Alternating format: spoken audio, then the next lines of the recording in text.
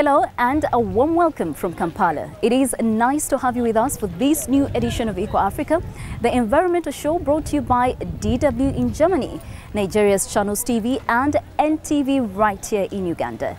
My name is Sandra Twinovideo and with me is my co-host from Nigeria. Yes, hi there. I am Chris Elems in Ogun State. And as always, we have a lot of interesting report lined up for you today, including one about fancy e-bikes from Uganda. Also on the show, why eating insects is good for the environment. How environmental activists in Spain want to eliminate plastic from the Mediterranean. And how to make farming more eco-friendly, thanks to an app in Nigeria. Let's start right here in Uganda. Jinja district wants to become the first e-bike city in all of Africa. And what are called Afri-cruisers are already rolling through the city. Developed in Europe and India, they are intended to make transporting goods easier and of course ensure that traffic in the region becomes more sustainable. We'll take you now on a ride.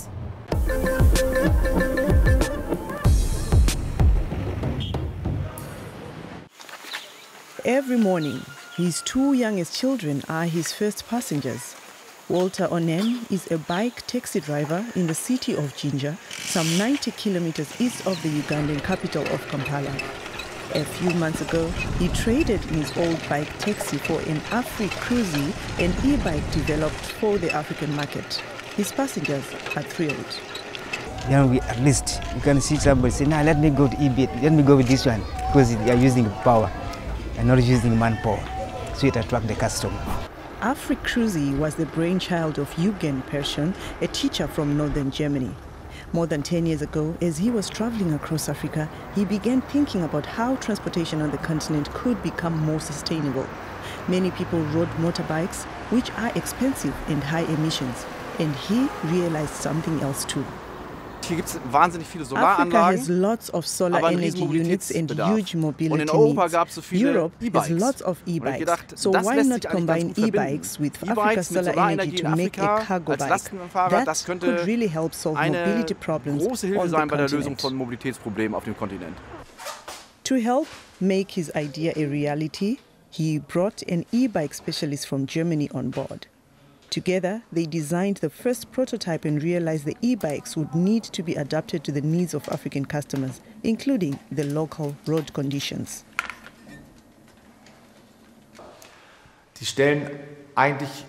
That was a pretty big challenge when it came to designing the bike. The conditions of the roads aren't necessarily like what e-bike riders are used to here. And some of the bike components that the industry tends to rely on might not be available in general. More spokes in the wheels and a reinforced frame, styled in the look of a more expensive motorbike. The Afri-Cruise was designed to be robust and appeal to its clientele, and at €600, it's quite a bit more affordable than most e-bikes. And the plan also called for microcredits to help finance the purchase. Persson's partner in Berlin is part of Hero Cycles, the world's largest bicycle manufacturer. It's based in India. Thanks to its size and low labor costs, Hero can produce the Afri-Cruises more affordably and draw on cross-financing with other product lines. For Hero, it's an idea that makes sense. Africa could become a major market. Whether as e-bike taxis, e-bike ambulances or water delivery bikes, the first 100 Afri-Cruises went into operation in Uganda a few months ago. At Fabio, the NGO based in Jinja that's coordinating the Afri-Cruise project, the first batch of e-bikes already attracted a lot of interest.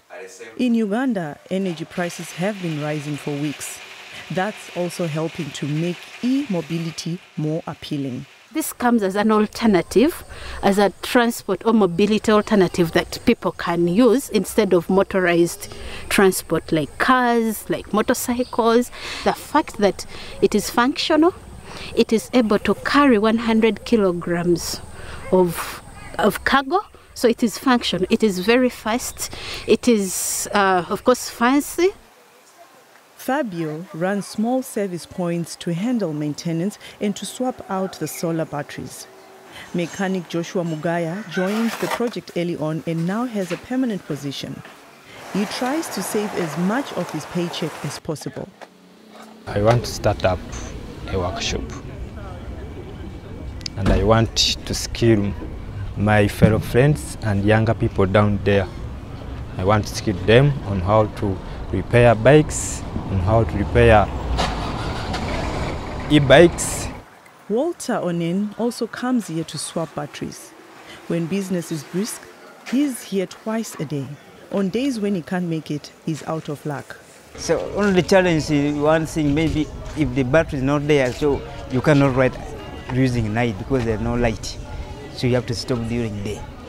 The Fabio team also stay in regular contact with technical designers in Berlin.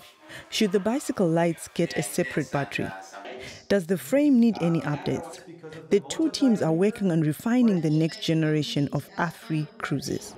The next 640 e-bikes are about to go into production in India.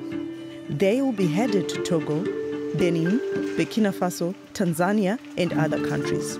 Soon, a few components are slated to be produced in Uganda. Jürgen Persson is happy that his Afri Cruise project is taking off, and for Walter Onen and his family, the e-bikes have made their day-to-day lives that much easier. In this area. Whoa, that is super great. I would definitely love to take a ride. Students from Rabat in Morocco have built a car that is powered only by solar energy. It is an unusual project for the country, and the team behind it has even set their goals on international competitions. So let's check out this week's Doing a Bit.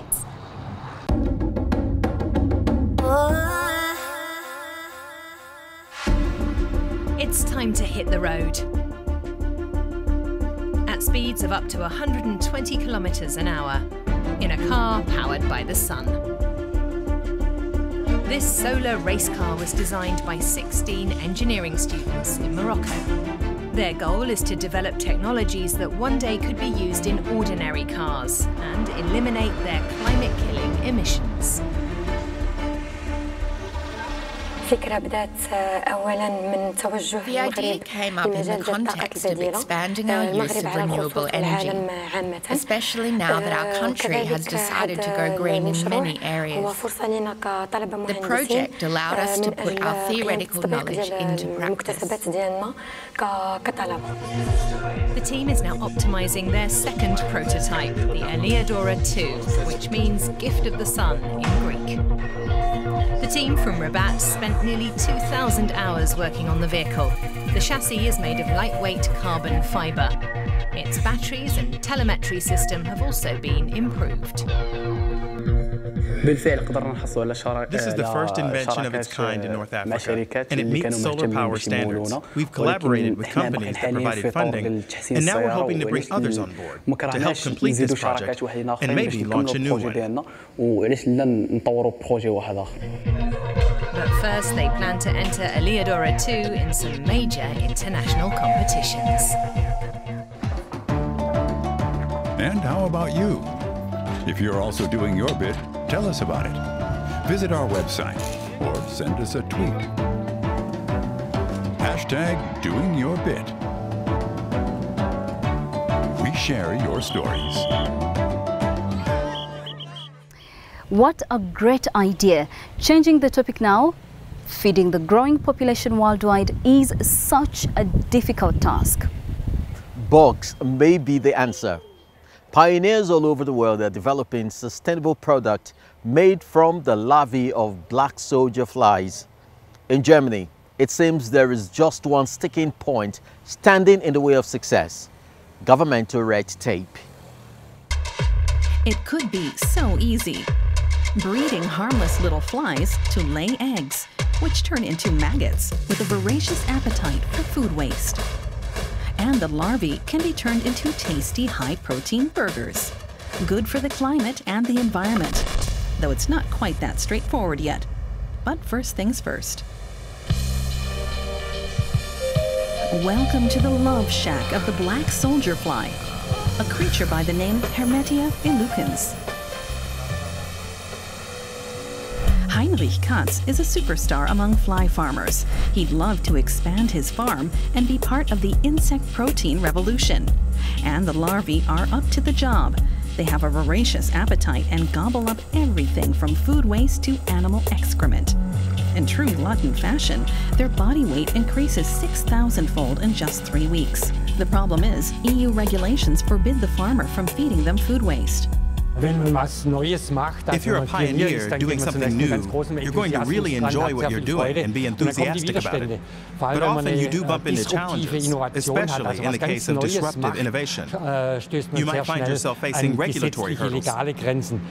This is why they're currently fed on pig feed. This up here is okara, which is great for our young larvae. Okara is a byproduct of tofu production. But there are more efficient solutions available, like in Kenya, where Heinrich Katz has also set up a fly farm. With indoor plumbing a rarity in many poorer districts, a startup has set up portable lavatories in selected places. The excrement is later collected and mixed with food waste, a blend that's perfectly suited to the black soldier fly larvae. The larvae are then fed to pigs and chickens. We've had this system up and running for a couple of years now with zero problems and no cases of animals getting sick. Before waste can be used this way, the EU wants proof that it's a safe product. We know that we need to deliver empirical evidence that it's safe. But the EU is basically making that impossible because they won't grant us an exemption. So we're being asked to provide evidence while being denied the means to do so. We can only hope that we'll be granted exemptions at the local level and that the EU doesn't put a spanner in the works. For now, Heinrich Katz's ground fly larvae can only be fed to dogs and fish. But if all goes well, larvae could be the next big thing in the food industry. We now have a look at farming, which has a reputation for being a lot of hard work. But you don't have to do all the work yourself. Why not invest in eco-friendly farming? A woman in Nigeria came up with a brilliant idea. See for yourself. Agriculture is a big business in Nigeria. Whether you're plucking peppers or harvesting tomatoes, there's something for everyone's table and taste. But farming is also cool and becoming tech savvy. Now, you can even manage acres of land using nothing but your mobile phone. And Rebecca Amol is the brains behind the operation. Initially, our focus was just to curb hunger and ensure people could afford their basic needs for their home. But currently, we have all class of people wanting to be a part of the Farm from Your Phone program. Currently, we have over 10,000 subscribers. Rebecca is actually a computer science graduate. She wanted to find a technological solution to farming inefficiencies after seeing her mother and other farmers battle for many years. She originally founded Ray and Mo Farms in 2016 to solve the post-harvest waste problem. But during COVID, she witnessed many Nigerians struggling to buy food. The Farm from Your Phone program was launched during the first outbreak of the COVID-19 pandemic. It was created to spur youth interest in agriculture and to also create empowerment for the masses, especially the youth, and ensuring that they earn residual income from the comfort of their funds. Rebecca co-founded the Africa Wealth Initiative with other young professionals to create the program that allows everyone to participate in farming and reap the benefits. I put in because my money can actually work for me, having a reliable team do something and I get benefit out of it, which was lovely. I subscribed to Farm from Your Phone because it is actually a side hustle for me. I can easily farm on my phone instead of going to farm to run things. And then I'm getting my income on it. So it's so beneficial. The market for remote farming is booming.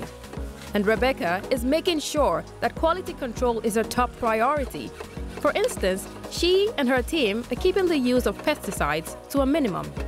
We carry out soil analysis, water analysis, we study prevalence, pests, around and the climate condition of the place, that helps us understand the balance that exists in that environment already.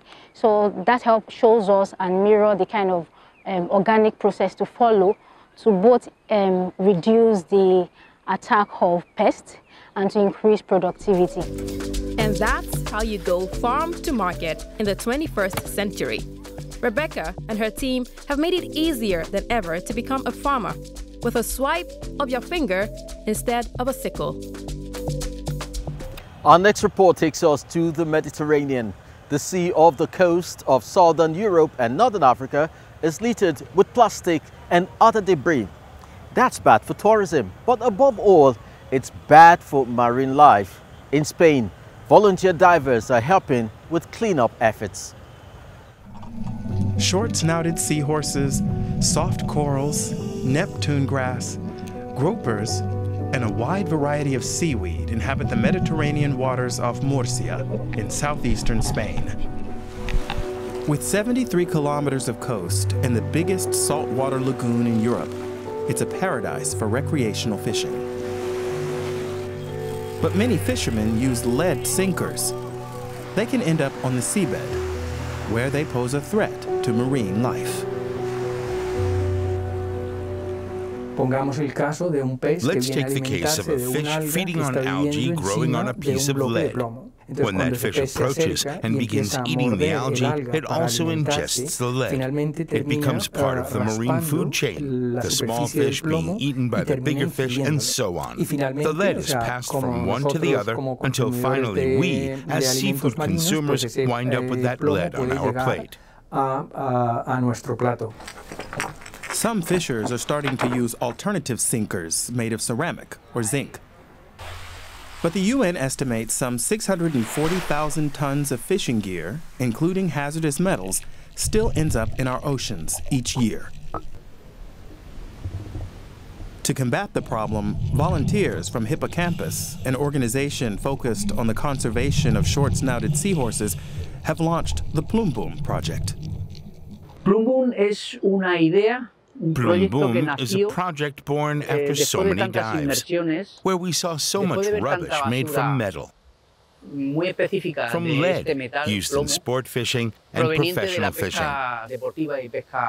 Nets loaded with lead sinkers, for example. To remove the metals from the sea, the project relies on a vast network of volunteer divers, like Felix Arias Herranz. Today, he's joining a cleaning expedition at Cabo de Palos, a seaside village in one of the most biodiverse areas in the Mediterranean basin. We're going to collect lead from the sea floor, mainly marine weights and hooks from fishing gear. Small pieces that settle on the bottom and get half buried. Let's see if we get lucky.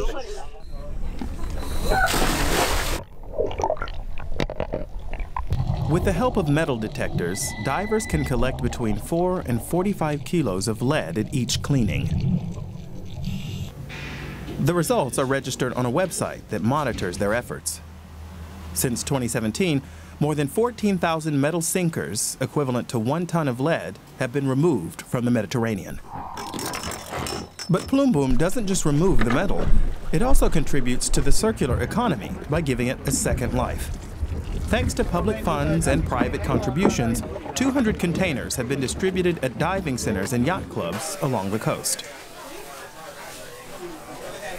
Here, all divers can deposit pieces they've salvaged. We put the lead here. Then the association collects it and takes it to the companies we have an agreement with. They can recycle the metal so it can be used again in batteries, for example. Once the containers are full, the project coordinators bring them back to the Heavy Metals Recovery Center. To date, they've delivered more than 900 kilos for recycling. Apart from lead, other garbage, such as plastic, cans, and glass, is harming the marine ecosystem. Normally, only divers see the damage firsthand. So Plume Boom members also organize photo exhibitions to raise awareness and reveal the underwater reality. People who don't dive can imagine what is underwater, but they don't really know. So if we show them photos and explain to them the consequences of having garbage in the sea, they become more aware. In addition to encouraging the use of sustainable sinkers, Plume Boom is working with governments to implement eco-friendly marine policies. And it's appealing to all people to stop throwing trash into the sea.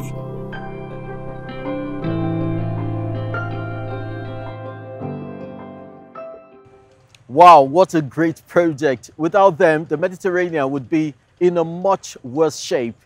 And think of the birds that pick litter out of the sea.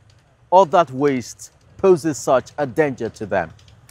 Yes, birds, especially the seabirds, need better protection. Cape Verde is home to one of the main breeding sites of the red-billed tropical bird in West Africa, but their habitat is under threat.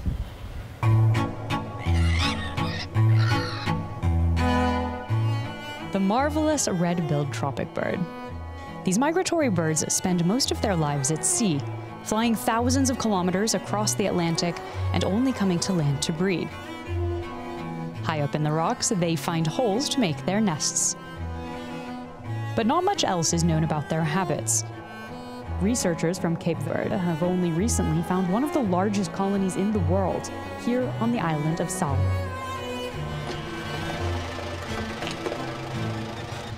Arturo Lopez is a field technician with Project Biodiversity, a local organization trying to learn more about the species to help save the birds from threats linked to growing tourism. They monitor more than 500 nests on the island. They are beautiful. They have like a big tail and they have like it's like a woman when they want to go out, like you pay the leaves and they pin the ice. Super nice. Today they're out tagging and taking samples from the birds. They've found an unwilling participant here in the side of the cliff.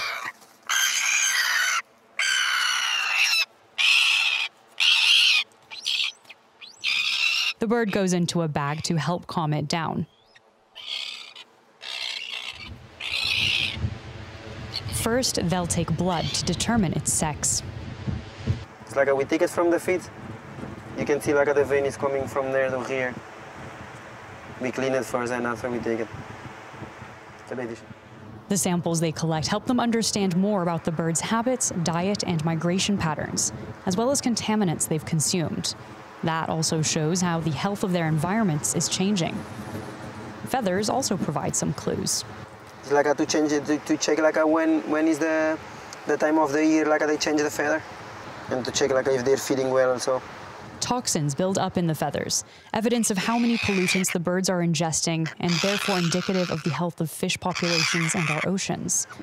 Of course, there's also another way to find out what they've been eating.